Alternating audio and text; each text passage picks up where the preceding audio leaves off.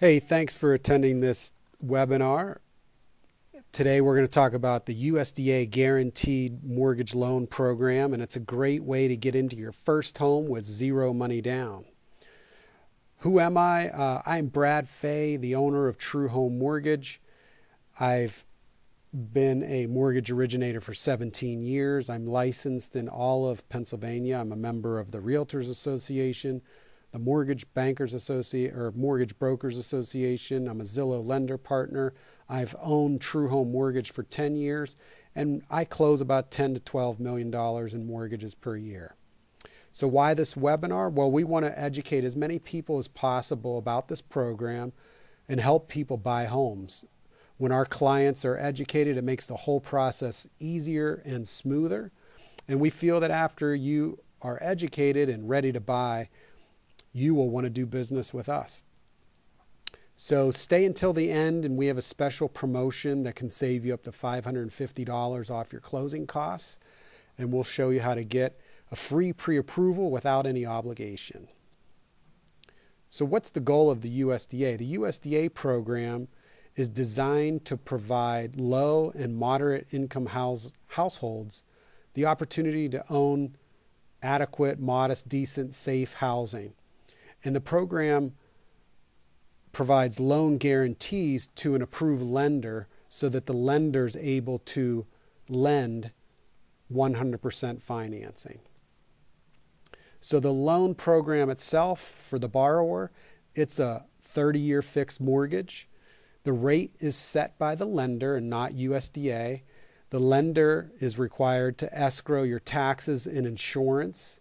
So what that means is when you make your monthly payment, your 1/12 of your annual taxes and insurance is going into your mortgage payment, and you'll build up your own escrow account, and then the lender will pay those bills every year for you. There's no money down. The seller can even pay for the closing costs, and you could, that way it enables a lot of our clients to get into a new home without any money out of pocket, and we'll show you some case studies. There are income limits and property location requirements. So the program is for moderate income borrowers, and each county in Pennsylvania has an income limit. For example, in Center County, in the middle of the state, where we are located, the income limit for the household of up to 4 people is $84,650. So that means 2 parents, 2 kids, household of 4, they can't have an income, combined income more than $84,650. And the property must be located in a rural area. That means it has to be outside of any large city or urban area. And you can look up properties online. We'll show you where to go for that as well. I mentioned before the seller can pay the closing costs. There is a limitation. They can pay up to 6% of the sales price towards closing costs. So if you think about how that would work, if a sales price was $100,000 and you were putting no money down, so you'd have a loan of $100,000. The closing cost might be $5,000 or $6,000 or $7,000 to buy that $100,000 home. But the seller is allowed to give you a credit of 6% of the sales price. So they could give a credit of $6,000 that would go towards your closing costs. Now this is negotiated through the sales agreement, and your realtor could help you negotiate this. And some closing costs can also be paid by the lender in the form of a lender credit. Both can be used in combination to help you with the closing costs. Real estate commission and things like that are not counted in that 6%. You must occupy the property, so you can't use this program to buy a rental property. You have to occupy within 60 days and live in the property.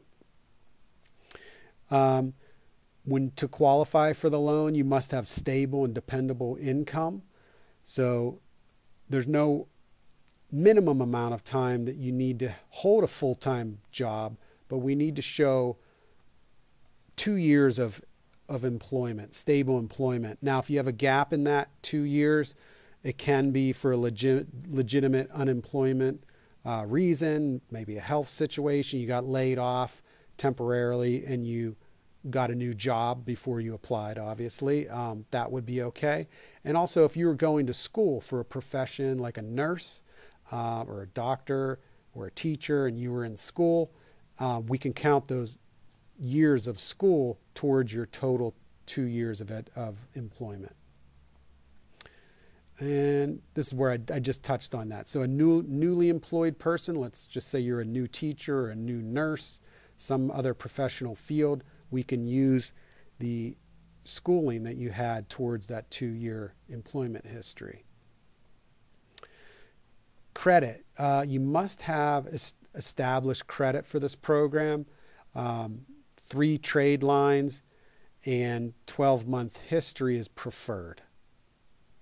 And that way we're able to validate a credit score of 640. And when you have a 640 credit score, it makes things a lot easier. And you cannot have any foreclosures within the last 3 years, any bankruptcies in the last 3 years, or late payments, or rent or mortgage payments in the last 3 years. If you have a credit score of 680 and above, the program's a little more flexible where we don't verify rent history. We use an automated underwriting system called GUS to help us with those decisions. And if you do have a credit score below 680, we just need 12 months rent verified by your landlord, and we independently go out and verify that. Debt ratios, this is another part of the qualifying process. The debt ratios are manually figured out by the underwriter. We figure it out ahead of time, and that would be 29% of your PITI. That means principal, interest, taxes, and insurance. So 29% of your income is limited to going to your mortgage payment, and then a total debt ratio of 41%. So that means of your income, no more than 41% can go towards all of your debt. So for example, if you have an income of $4,500 a month, you have a sales price and a mortgage amount of $175, the approximate PITI, or principal, interest, taxes, and insurance for that house would be $1,200. So that would be a debt to income ratio of 26. So that would be under the 29. You'd be okay there. And let's just say you had another $500 in loan payments, such as a car or student loan, something like that, credit card. If you had total debt of $1,800, including your mortgage payment, you'd be at 40% debt to income ratio, and you'd be okay there as well because you'd be under the 41%. The property and the appraisal. The property has to be within the standards of the local or state government. It has to be typical for size and the site. That means the size of the lot needs to be typical for the area. So that means basically a regular stick-built home on a regular size lot. That's the best type of property that you can buy and use this program for. The alternative, the property that you can't buy with this program would be a small, little tiny house on a giant acreage, like 30 or 40 acres with a little house on it. That would be really hard to get financing for a property like that. Back up there. The home must meet the standards of an FHA appraisal. And what that means is you may elect to do a home inspection where they check the electricity, check the roof, check for termites and pests and things like that. The FHA appraisal is going to check and look at any peeling paint, missing handrails. They're going to look at the roof and if it's visibly in good shape or not. And if those things are, if there are peeling paint or missing handrails or a roof that looks visibly out of shape, all those things would need to be repaired prior to closing. Doesn't mean you can't buy the house, just means you need to repair that prior to closing. Even though this program's called the USDA, it is part of the USDA agency for agriculture, although this program is for residential properties. So you can't actually go out and buy a farm with this property. So no income producing properties and no income producing land. So you can't go out and buy a farm or something like that with this program. In-ground pools are okay, so you can have an out-of-ground pool or an in-ground pool. That's okay. This program does allow the loan to be in a flood zone, although flood insurance is expensive, and you want to double check all the costs of that, but it is allowed by the USDA if your property is in a flood zone, as long as you have the federal flood insurance program in place. Property does not allow mobile homes or manufactured homes. So a lot of people ask us, we found a great, home we're interested in, no money down. Can you finance a mobile home or a manufactured double wide? No, we cannot do that with the USDA program. So how do you find out if the property is eligible? It's really easy. I'll show you a screenshot. You just go out and Google search. I always type in USDA eligibility, and I'll show you how to do that here. Okay, so here's how you find out if a property is eligible for the USDA program. You want to go out to Google, type USDA eligibility. You can even actually make that property eligibility. It'll even get more specific. And that should come up at the first or second link here. And when you see .gov, USDA.gov, you know that's the real site. So it takes you here to these single family guaranteed link, and then property eligibility underneath that. So you'll have some options here across the top. You want to go to single family housing guaranteed. There's other programs, but that's not what we're talking about today. This is the one we're talking about over here, single family housing guaranteed, and then property eligibility. I went out on Zillow and found a property that looked interesting to me. It looks like it qualifies. So what you do is type the whole address in there and hit go. This is an interactive map, and it'll tell you how to put a little pin there, and it'll say this address is located in an eligible area. So you know this whole area is eligible for USDA.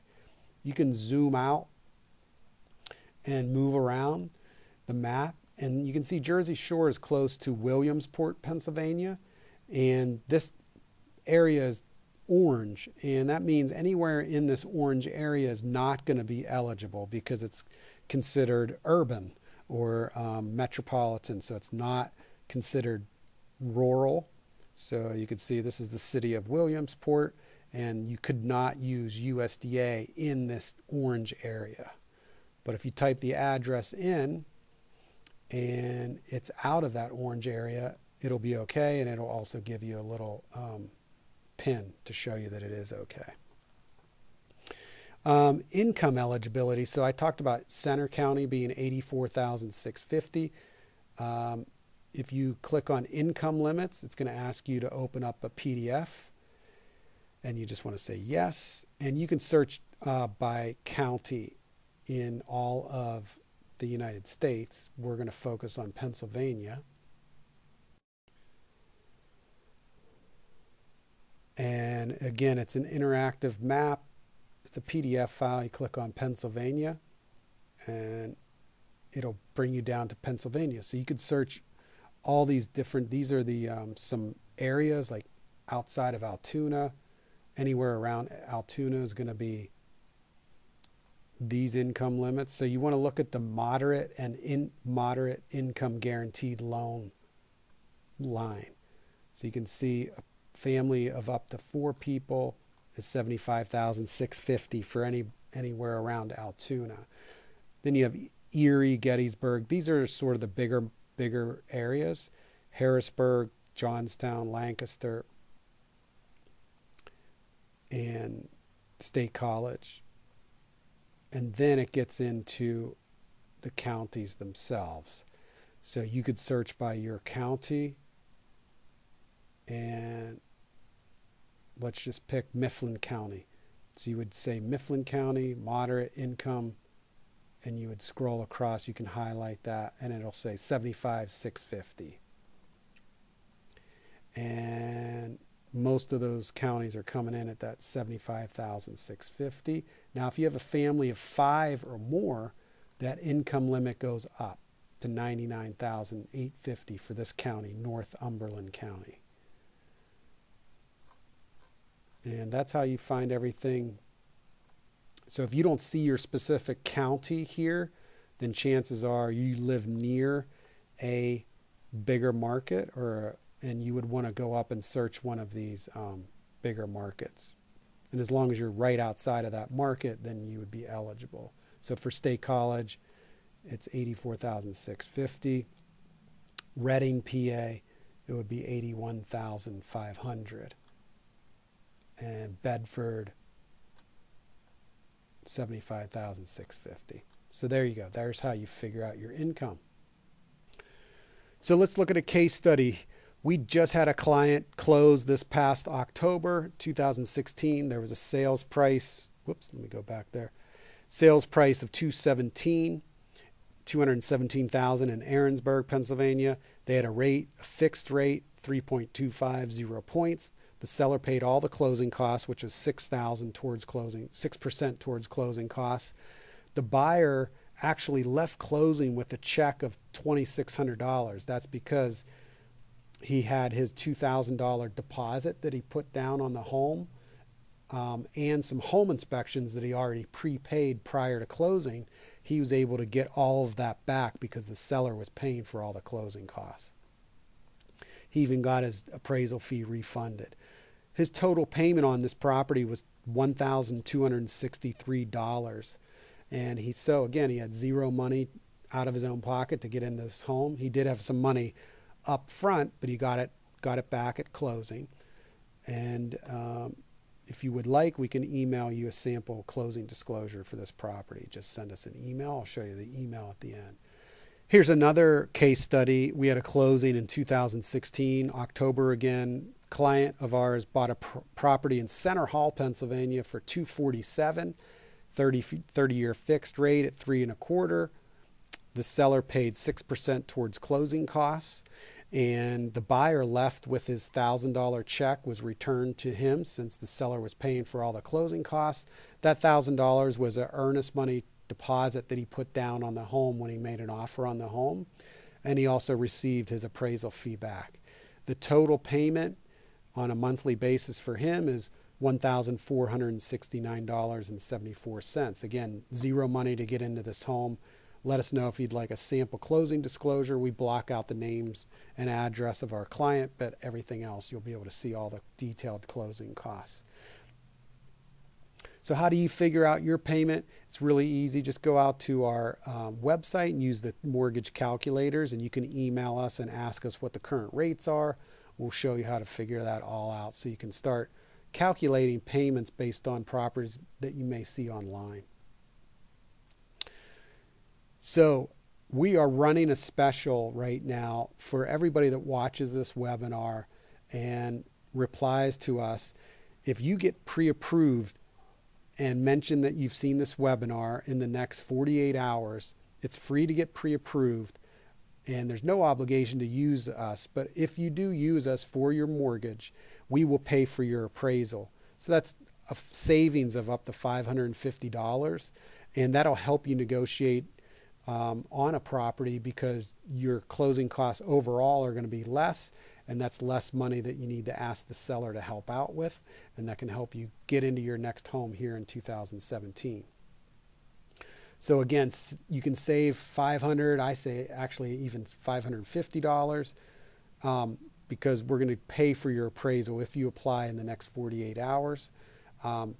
We're really excited that you would get pre-approved with us and get into your first home this year with no money down, and we look forward to working with you. Let us know if you have any questions. You can email us anytime at info@truehomemortgage.com. So on a typical webinar, I would open it up for questions and answers, but for this video, I'm just going to again mention, please email us at info at truehomemortgage.com or call my personal cell phone at 814-360-0505, and I can answer any questions you have about the loan program, about getting pre-approved, anything you'd like to ask us, we'd be happy to answer for you. So thanks again for watching this webinar. Again, if you have any questions, please email me at info@truehomemortgage.com or call my cell phone at 814-360-0505. Thanks a lot and look forward to hearing from you.